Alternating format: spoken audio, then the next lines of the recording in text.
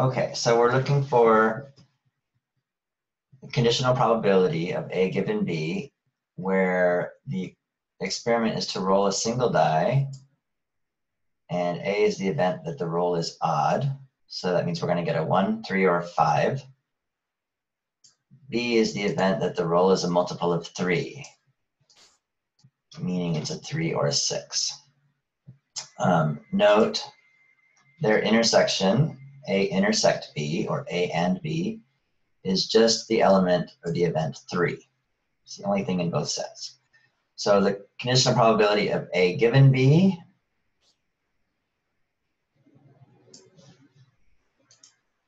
is found by looking at the number of things. Usually if you look at the denominator, it's easier. So B is occurring first, and we want to set up a fraction here. And the number of things in B goes downstairs, so there are 2 things in B. Of those things, how many of them are also in A? That's the intersection, 1. So the probability of A given B is 1/2. Going the other direction, if we want to find the probability of B given A, we do the same thing.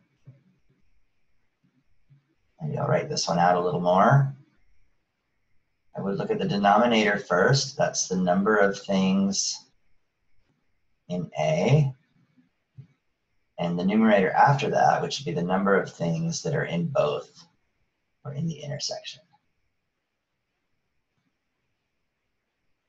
I can use the number sign here for number, or I could use a little n for number of things. In A intersect B divided by the number of things in A. In this case, there are 3 things in A. That's the denominator, and again, that's happening first. Probability of B given A means A has already occurred. So there are 3 things that can happen there, and out of those 3, only one of them is in B. So the probability of B given A is 1/3.